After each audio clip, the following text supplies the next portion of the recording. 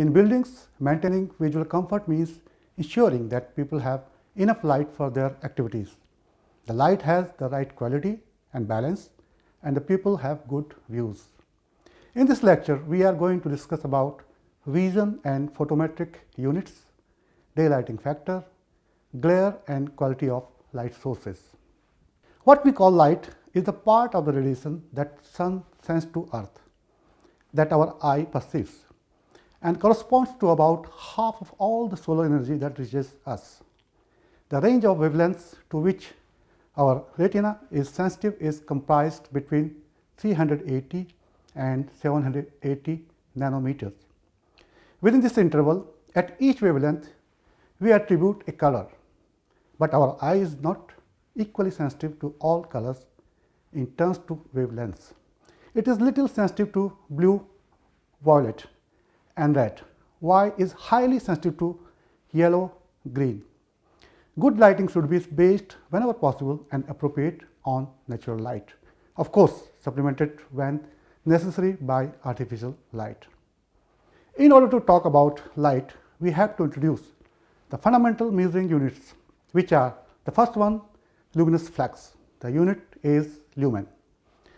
This quantity indicates the amount of luminous energy emitted per unit of time from a source.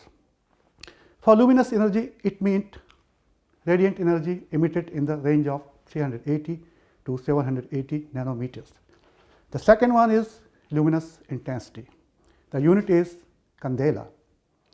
A light source emits its luminous flux usually in different directions and at different intensities. The intensity of light radiated in given direction is defined luminous intensity. The third one is illuminance. Unit is lux. This is the ratio of the luminous flux received by a surface to the area of the surface itself. It indicates the amount of light that strikes a unit area. The fourth one is luminance.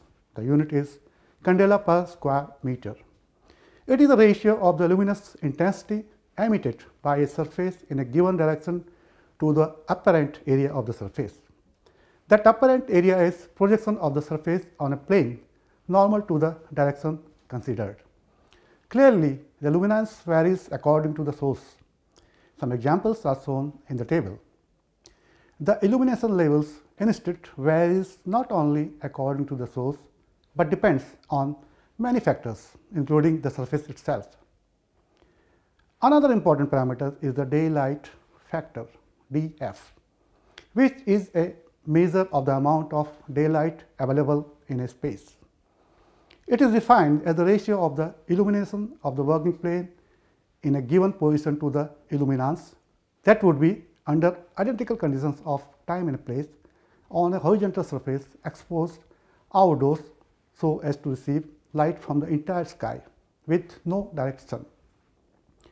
The daylight factor depends on the window's dimensions, the room depth, the shape, location and type of windows and shading devices, the obstruction provided by the contacts, the color of the internal and external surfaces, and on the position in the room.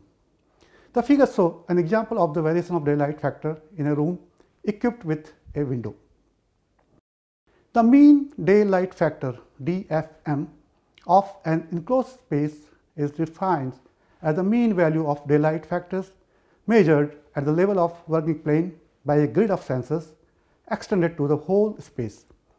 It can be estimated with this formula, where tau, which is visible transmittance of glazing, theta is the sky angle, A glazing is net glazing area, A total is the total area of all interior surfaces including windows, rho m is the mean surface reflectance weighted on area, and generally it can be taken as 0.5 as the first approximation. In the tables, some example of recommended values of daylight factor are shown. Along with daylight factor, another parameter is daylight autonomy, which is defined as the percentage of the building occupation hours in which the required minimum level of illuminance can be maintained with the natural lighting alone. As regards to glare, the definition according to the standard EN 12464-1 is the visual sensation produced by surfaces which produce high luminance gradients within the field of view. The direct glare depends on the characteristics of the space and of sources, either natural or artificial, directly in the visual field of a person. The reflected glare is caused by shiny surfaces reflecting in the eyes the image of light sources, and it happens when the incident angle of light on the horizontal work plane falls into the view angle of the observer. To assess the level of glare, an index was developed, the Daylight Glare Index (DGI). The DGI allows predicting the glare due to the natural light through the index UGR, which is Unified Glare Rating, is used also for evaluating the glare due to an artificial light source. Based on the resulting values of DGI, the level of glare can be evaluated according to the classification shown in the table. The human eye has difficulties to handle high level of luminance directly in the area of vision which falls in the fovea. As the source of potential glare moves towards the central area of the visual field, the allowable luminance level decreases as shown in figure. Then, the closer to the center of the visual field, the more light sources are potential sources of glare. In the figure, the sources are progressively more problematic from A, no problem, gradually to B, C, and the windows, causing glare.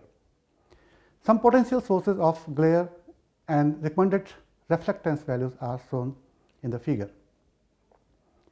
The color temperature is a parameter used to individuate and categorize in an objective way the color of light from a light source compared to the sample source, which is black body. To say that a lamp has a color temperature of 3000 Kelvin means that the black body at this temperature emits light with the same emission spectrum. The light sources are divided into three groups depending on the color temperature as shown in the figure. From 3000 to 3500 Kelvin, warm white color. From 4000 to 5000 Kelvin, neutral white color.